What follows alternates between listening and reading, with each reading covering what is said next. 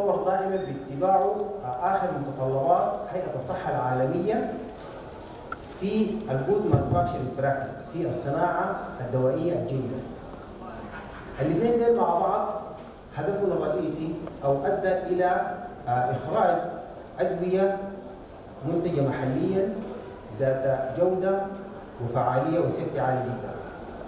وحقيقه الظرف الاخير اللي عشناه نحن في السودان اللي هو قله الادويه عن طريق الاستيراد واضح جدا كان بالنسبه لنا الترست اللي كسبتوها انتم كاطباء او كصيادله او ناس بيعملوا في الحقل الصحي بالاضافه للمواطنين في ادويتنا المنتجه محليا. ونقل التكنولوجيا نفسه في الفتره الاخيره كان فيه سهوله بحيث انه ابديت لكل طرق التصنيع وطرق التحليل وطرق الوصول الى الجوده كانت متاحه للجميع. وكان في صراحه شباب وشابات سودانيين من جميع التخصصات لقوا فرصه في التدريب، فاصبح الان عندنا هذه القاعده وهذه الانفراستراكشر اللي نقدر ننطلق منها الى الامام. ولغايه ما وصل تقريبا المشاركه الصناعه الوطنيه في حجم السوق السوداني الى ما يقرب الى 40% من حجم السوق، ودي نسبه بنعتقد كما ونوعا نسبه جيده. بما يخص طب العيون وقطرات العيون، ودي عاده يعني منطقه حساسه ما كل المستثمرين بيجوا فيها، يعني يتكلم على حبوب يتكلم على شراب، لكن اول ما تيجي للعيون في ناس بتخاف منها.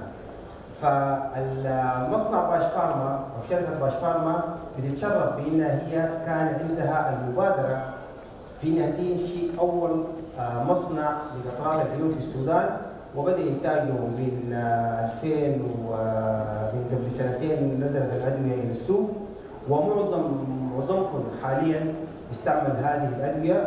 عندنا الان موجود حوالي 5 أو 6 أدوية مختلفة، ولكن دائما القادم أحلى، بمعنى إنه من خلال التواصل بتاعنا معاكم مع عدد كبير مقدر من الأطباء وحوجة المريض السوداني للليتست ميديكيشن بالذات في الجلوكوما والكومبينيشن بتاع الجلوكوما والأنتي هيستامينز والأنالجيزكس. فالان البايب لاين بالنسبه لشركه باش فارما في عدد مقدر من هذه الادويه، ان شاء الله في عدد كبير بيرى النور في 2020 وفي 2021 باذن الله تعالى. نتمنى لكم مؤتمر ونقاش ودسكشن جميل ومفيد خلال هذه الفتره ان شاء الله. For non-Arabic speakers, we have been talking about the evolution of the pharmaceutical manufacturing here in Sudan in general, and how in this difficult situations now it's contributing, having almost a market share around 40%. And we have talked about the only and the first investors in the line of pharma eye drops, which is the company Bash Pharma, producing almost 5 to 6 products now. And on the pipeline there are many for the combination of the anti-glaucoma, for the antihistamines, analgesia, and so on, with the consultation and advisory of the ophthalmologist here in Sudan. Thank you. Have a nice meeting. Thank you. I will be honored to deliver a very brief overview about progress and challenges in prevention of blindness. Since the adoption of Vision 2020 program in 2003. As you know, Sudan joined Vision 2020 initiative in 2003. The initiative deals with progress in human resources, infrastructure and technology, and disease control. And it aims to lower blindness and visual impairment to very low limits, because it is very known now that 80% of blindness and visual impairment can be managed.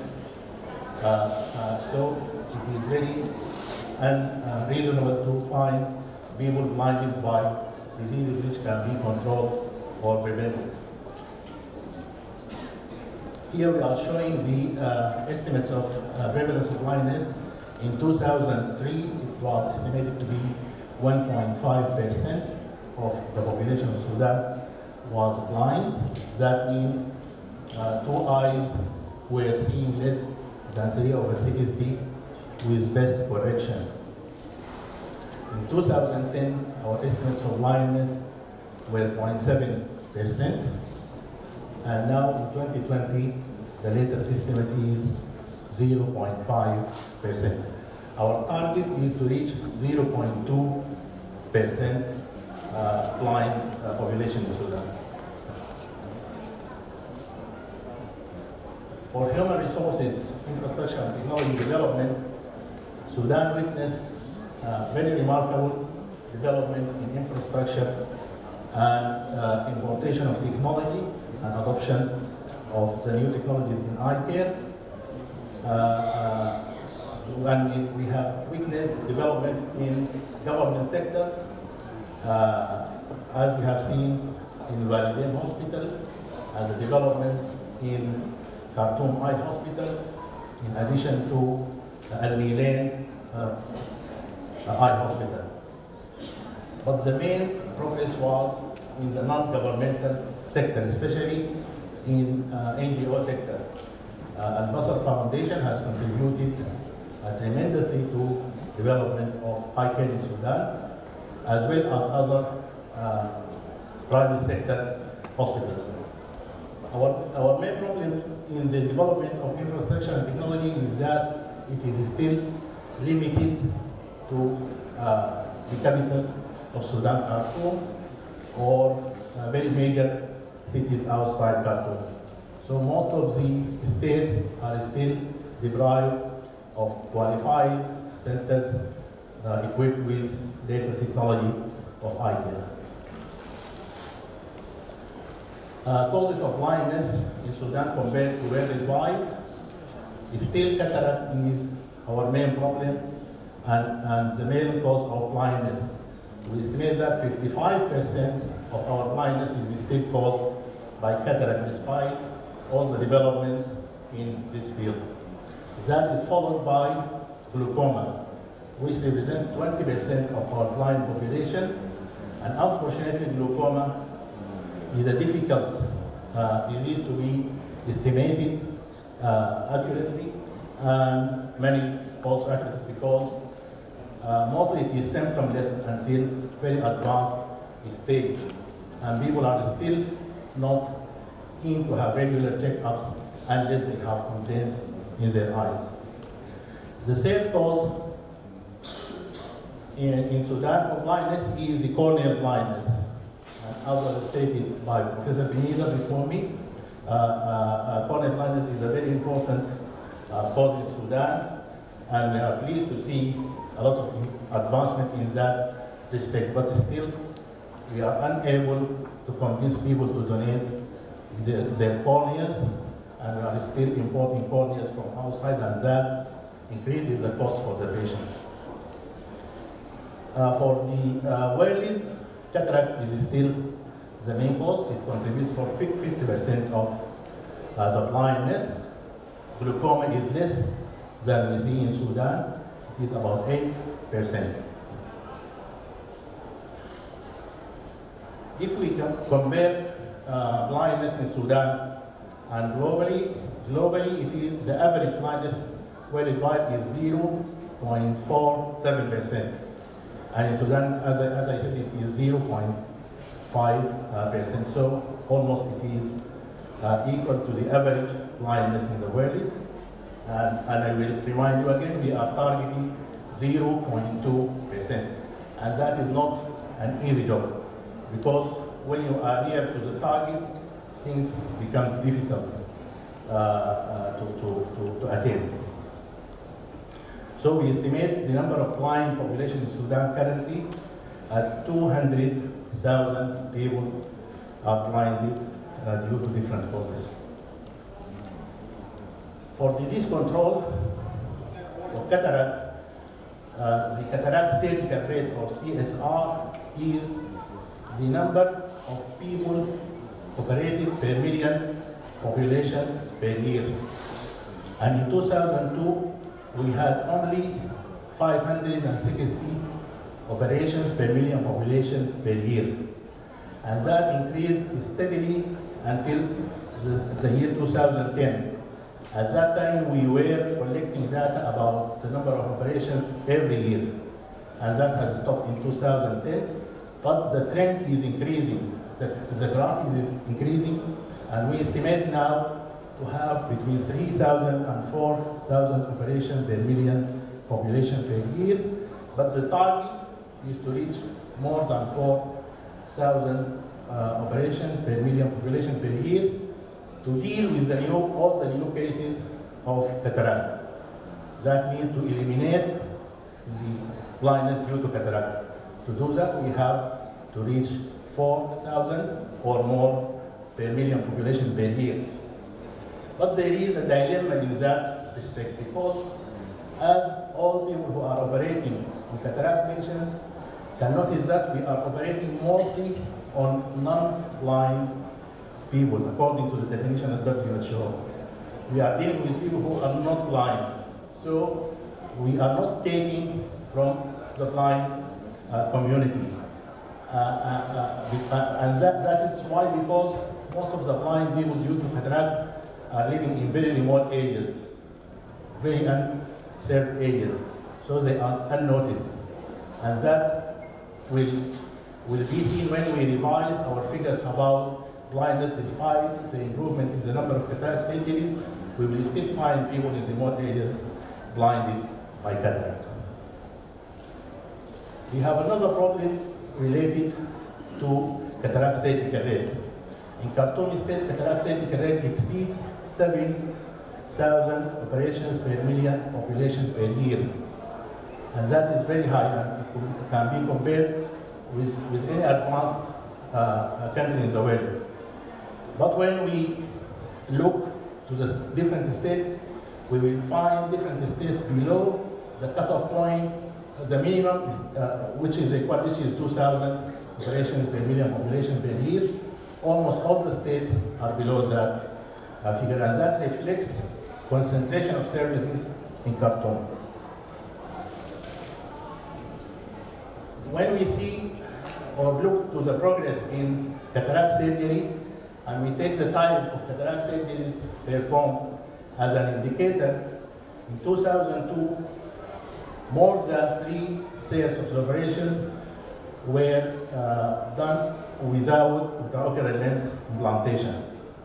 Only about 20% of the operations had intraocular lens implanted.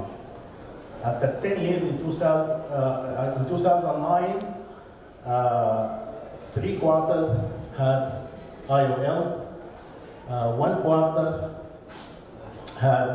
were done using phaco emulsification, and only about 2% were operated without IOL. And the situation now in 2020 is about more than 90% of the operations are performed with phaco, 7%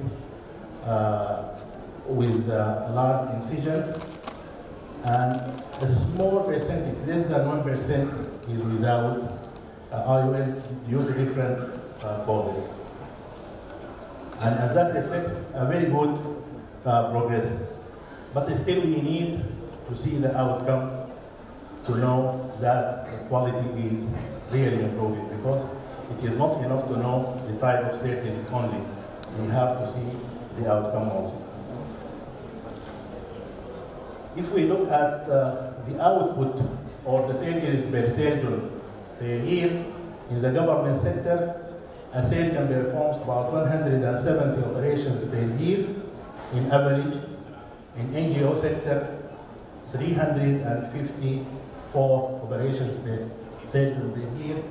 In private sector, 206. The average for Sudan is 246 operations per year per surgeon. But when we see the international figures, like the US, in US, a surgeon performs about 180 cataract surgeries per year in average.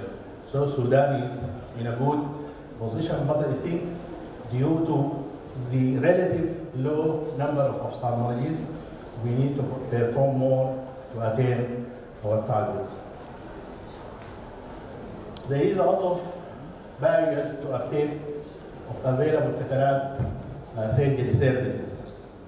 Unfortunately and very sadly, the main cause, which is about 50% of patients who are not operated, are blinded by cataract and not operated, are due to cost. People cannot afford the cost of cataract surgeries, and that is the main cause of not having a surgery while becoming blind due to a very simple blinding disease. That is really very sad, despite the truth that the cost of cataract surgery in Sudan may be the least in the world, but still it is a high cost for average Sudanese patient. For trachoma program, which is a very old program in Sudan, by the year 2019, or by the last year, 171 localities were mapped in Sudan out of the total 185 localities or districts. We are left with 12 districts in Darfur, which are to be mapped